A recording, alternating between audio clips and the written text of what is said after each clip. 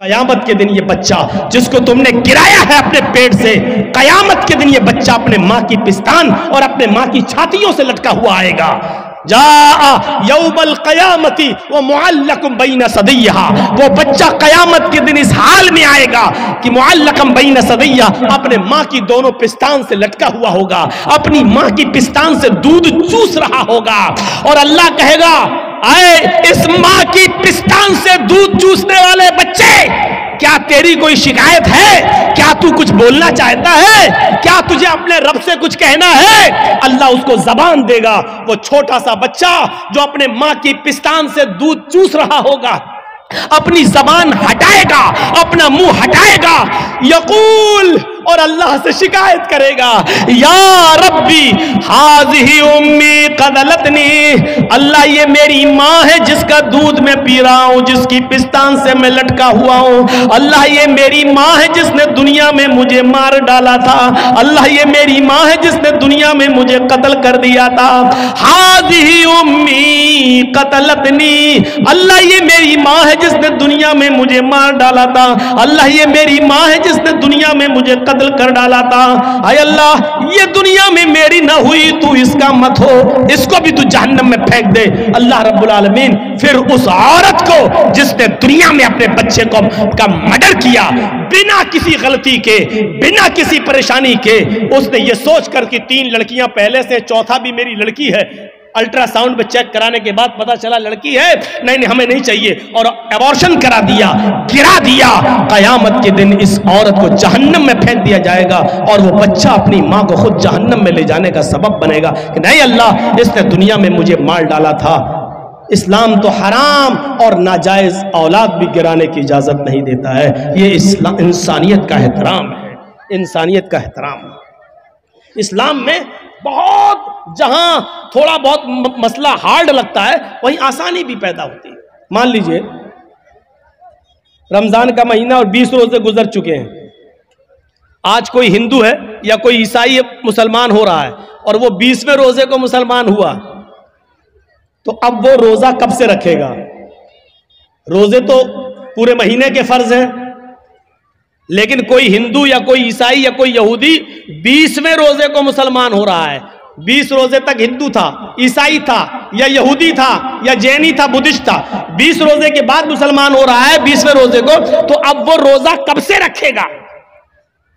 आज मुसलमान हुआ है तो अब जब मुसलमान हुआ तभी से तो रखेगा। अब सवाल ये पैदा होता है कि वो 20 रोजे जो इसके छूटे हैं वो पूरे करेगा या नहीं करेगा? तो साफ मसला है कि नहीं करेगा। क्यों नहीं करेगा? क्योंकि जब वो इस्लाम लाया है तब तक वो काफिर था, उस पर रोजा फर्ज था ही नहीं। आज वो इस्लाम लाया तो अब जितने रोजे हैं उतने वो रखेगा, बकिया रोजे वो नहीं रखेगा। इसलिए नहीं रखेगा क्योंकि उस वक्त उसके ऊपर रोजे फर्ज थे ही नहीं। कितने रोजे रखेगा? जितने बाकी हैं। एक चीज और सुन लीजिए, 20वें रोजे को इस्लाम लाया, लेकिन इस्लाम ला रहा 5 बजे शाम में और रोजा खुलता है 6 बजे।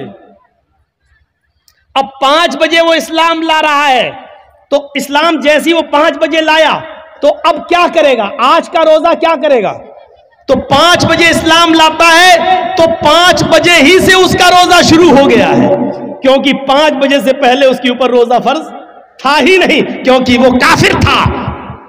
जैसे इस्लाम लाया वैसे उस पर रोजा फर्ज हो गया, वैसे ही उसके ऊपर रोजा फर्ज हो गया। अब 5 बजे ही वो नियत कर लेगा कि मैं रोजे से हूं।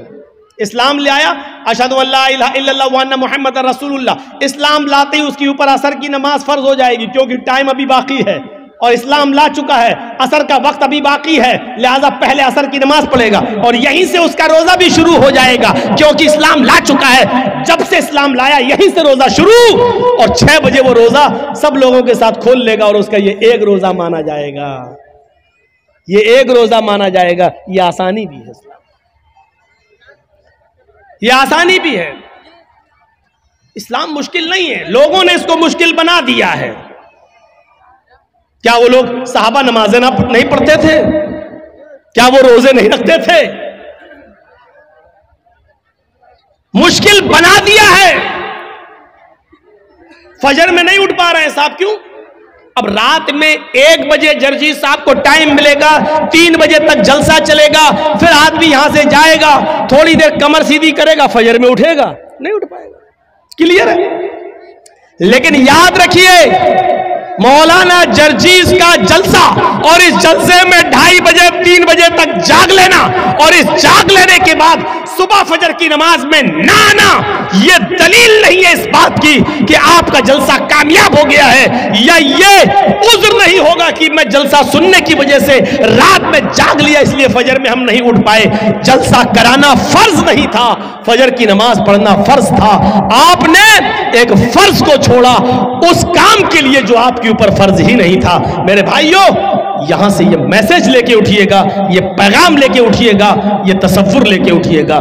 तो इंसानियत ये होती है, इंसानियत। तो या अय्युहन्नास इन्ना खलकनाकुम मिन ज़करिन व उन्सा व जअलनाकुम शुऊबन व क़बाइल लितारफू, तुमको हमने एक मर्द और एक औरत से पैदा किया है, तुम सब आपस में भाई हो, तुम आपस में एक ही बाप के और एक ही मां के बेटे हो, तुम्हारा बाप एक है, तुम्हारी मां एक है। अच्छा, एक चीज और बताइए, गौर से सुनना। हम मुसलमान हैं, ये हिंदू है, हम दोनों का झगड़ा हुआ है। अब कोर्ट में गए तो जज साहब बैठे हैं, अगर मुसलमान है तो उनका दिल चाहता है कि हम मुसलमान की तरफ थोड़ा सा झुकाव कर दें, हिंदू है तो वो चाहता है थोड़ा सा हिंदू की तरफ झुकाव कर दें। ये होता है, ये होता है।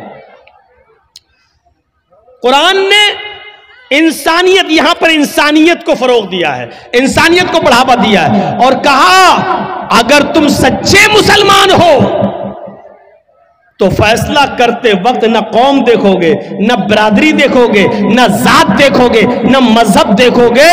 हुक्म वला यजरिमन्नकुम शनआनु कौमिन अला अल्ला तादिलू इअदिलू हुवा अक़रबु लित्तक़वा। भाई जिसको जाना हो अभी उठ के चले जाओ यार, क्यों बार बार उठ रहे हो? बहुत डिस्टर्ब होता है हमको सामने। ला यजरिमन्नकुम शनआनु कौमिन, आए मुसलमानों, किसी कौम की दुश्मनी, किसी मजहब की दुश्मनी तुम्हें इस बात पर मजबूर न कर दे कि तुम सच्चा फैसला न कर सको, उनके साथ इंसाफ न कर सको। ऐसा नहीं होना चाहिए।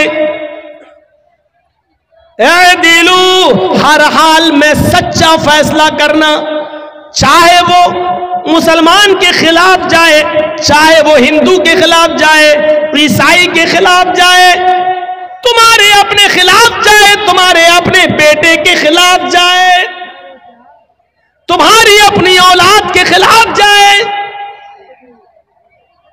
अच्छा, आपके यहां मान लीजिए, हमें नहीं मालूम चापी में ये होता है या नहीं होता है, बंगाल के जलसों में बहुत जगह ऐसा देखा गया है कि एक गांव में कोई लड़का उसी गांव की किसी लड़की को लेकर भाग गया, 2-4 दिन के बाद पकड़ गए, गांव वापस आए।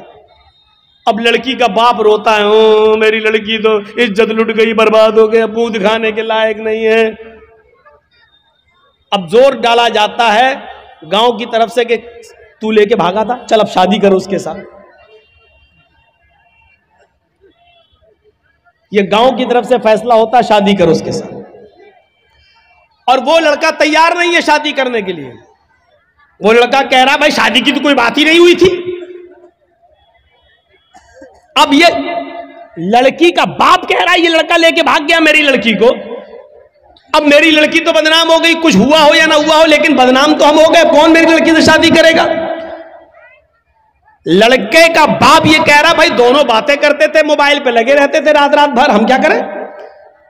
लड़का कह रहा हम शादी क्यों करें, शादी की कोई बात ही नहीं हुई है इससे हमारी। ठीक है, हम भगा के ले गए तो तुम्हारे घर थोड़ी घुस के ले गए थे हम, फोन पे बात हुई फला जगह तुम आ जाओ, हम भी फला जगह चल रहे हैं, मोटरसाइकिल लेके आ जाएंगे। हम वहां मौजूद थे, ये आ गई, हम लेके भाग गए।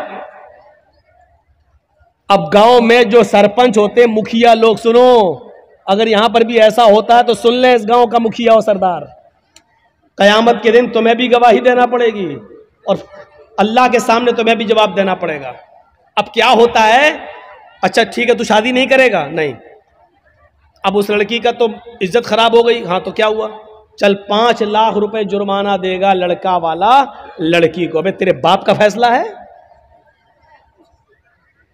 गांव के मुखिया, सरदार या सरपंच या पंचायत में जो लोग बैठकर ये फैसला करते हैं, ये सब रोंग है, कुरान और हदीस के खिलाफ फैसला कर रहे हैं।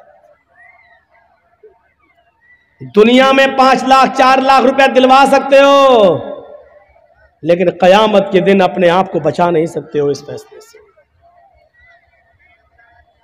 सवाल यह पैदा हुआ है कि लड़का भागा तो लड़की भी तो भागी, फिर जुर्माना सिर्फ लड़के पर क्यों आयद हो रहा है और लड़के का पैसा 4 लाख 5 लाख रुपए आप लड़की को और उसके बाप को दिला देते हैं? ये कहां की इंसानियत है? जबकि कुरान ये कह रहा है, अज़्ज़ानियतु वज़्ज़ानी फजलिदू कुल्ल वाहिदतिन मिनहुमा मियता जल्दा। जिना करने की, बदकारी की शुरुआत लड़के की तरफ से पहले नहीं, लड़की की तरफ से पहले होती है। भागने और भगाने की शुरुआत लड़के की तरफ से नहीं, लड़की की तरफ से पहले होती है। ये सुई है, ये धागा है, जर्जिस साहब सुई में धागा डाल रहे हैं, लेकिन सुई को हम ऐसे हटा देते हैं, धागा जा ही नहीं सकता है। जब सुई अपनी जगह पर खड़ी है, टस से मस नहीं हो रही है, तब धागा उस सुई के अंदर चला जाएगा। ये साफ सरी दलील है, अगर लड़की अपने आप को बचाए तो लड़का कभी उसके साथ जिना कर ही नहीं सकता। मौलवी जर्जिस की बात इंडियन कानून के खिलाफ है, लेकिन कुरान और हदीस की रोशनी में है। जिना की शुरुआत अगर लड़की भागने के लिए तैयारी ना हो तो लड़का भगा ही नहीं सकता है, लड़की भागती नहीं। सवाल है साहब, मेरा लड़का, तुम्हारा लड़का मेरी लड़की भगा के ले गया, तू तो 18 साल तक पालता रहा, फिर तू अपनी अलमारी भी नहीं बचा सका, वो पैसा भी लेके भाग गई और सोना भी लेके चली गई, जेवर भी लेके चली गई। जब तू अपनी लड़की पर इतना कंट्रोल नहीं कर सका तो जुर्माना लड़के वालों पर लगाते हैं, और ये फैसला पंचायत करती है, गांव की सरपंच करता है, मुखिया करता है, सरदार करता है, ये फैसला जो कुरान और हदीस के खिलाफ है।